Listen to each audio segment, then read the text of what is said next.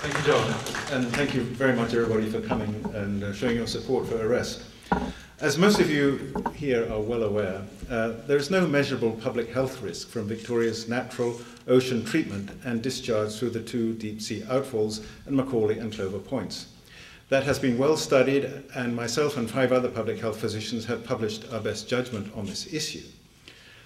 It is clear to many people that the decision to order the CRD to plan for treatment in June 2006 by the Minister of Environment was a political decision.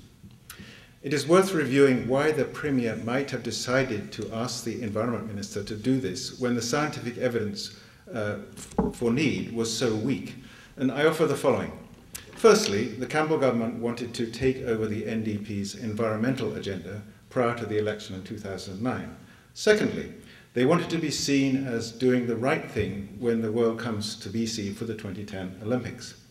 Thirdly, there was much lobbying by environmental groups, the Georgia Strait Alliance, the Victoria Sewage Alliance, POOP, people opposed to ocean pollution, and Mr. Floaty, and Eco-Justice, who requested the Ministry of Environment to see if the ocean floor was contaminated, sufficient to be designated a contaminated site. In addition, the Seattle Post Intelligencer columnist Joel Connolly had written about the issue for about 20 years. I should mention now, even though the paper has gone out of business, he still writes a column on the web edition. But he hasn't written about this issue for a while, I checked it. The order to treat came unexpectedly after the uncertain conclusions in the CTAC report that was unable to indicate what the benefit would be to public health and the environment to build land-based sewage treatment plants. The CRD, however, decided they wanted to build secondary treatment or better plants. It was their decision in June 2006. So where are we at today? The CRD spent 10 million in 2008 and budgeted 12 million in 2009. I'm not sure whether they spent it all yet to plan for treatment. The plans are by no means firm. The sites for treatment plants have not been committed. No definite site for the treatment of the toxic sludge has been identified. The piping required has not been clearly identified, but defined.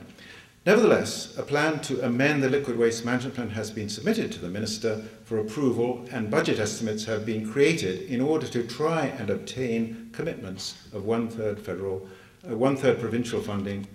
The CRD has even contracted with a political lobbyist in Ottawa to help them get the one-third federal funding that might be forthcoming.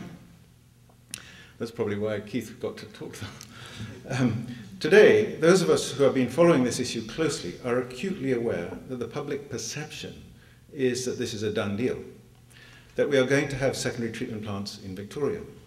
There is a belief that this is the right thing to do, to use 19th century technology plus some expensive add-ons rather than a 21st century solution, to continue to benefit from the unique ocean characteristics of Victoria that treats Victoria's sewage naturally with a minimal effect on the marine environment and minimal effect on the land and the global environment. This is why ARESST has been formed. I'm greatly concerned that the Greater Victoria public is being misled by information put out by the CRD in press releases.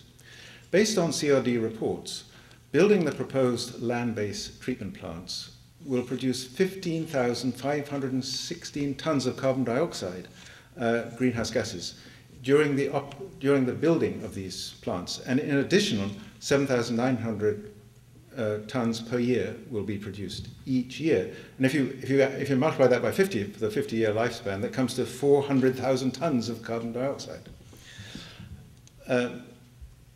The press release just mentioned that you could claim an offsetting 18,500 tons of offsets a year. That's what got me asking questions of the CRD. Where did they get that number from? And then they showed me this report, which was really sort of hidden in a table. The offsets will not result in a reduction of the original carbon footprint that is created. We are all aware how vital it is to take all measures to protect the global environment.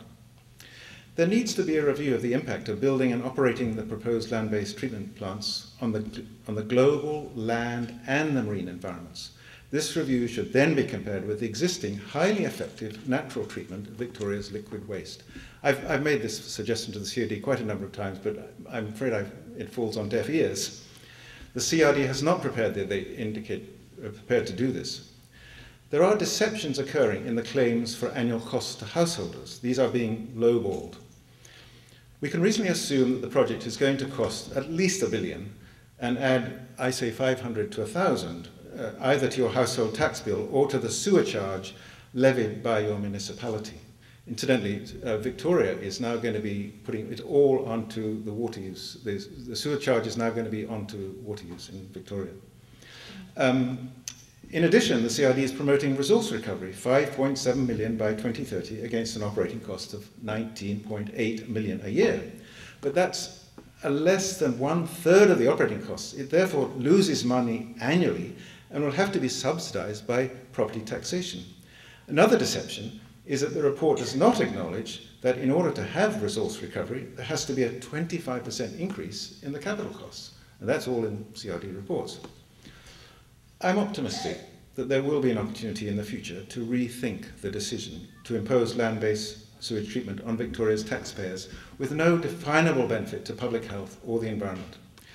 After the upcoming Winter Olympics next month and a new provincial budget in March, the provincial government may well have second thoughts. In November 2011, there will be municipal elections again. At the present pace of planning, which I'm glad to say is pretty slow, it seems likely that by the time these municipal elections come around, there will be no definite contracts will have been let to build the plants.